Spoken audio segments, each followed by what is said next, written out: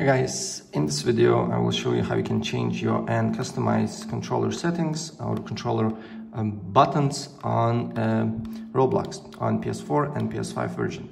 Right, so if we go on options and you are in the experience on the menu, then on help there is a layout, but you cannot change the controls here, right?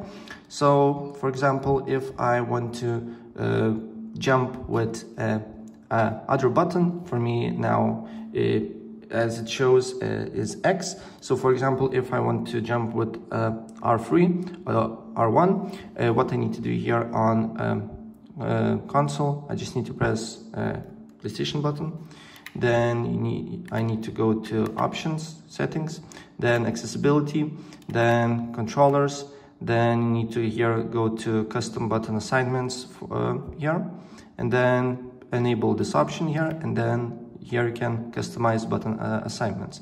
So as you can see here, now I can change X. For example, X is jump. So what I need to do here, if I want to make it R1, I just need to select the option here and it will be switched, right? So that's pretty much it, and after that you just need to press apply.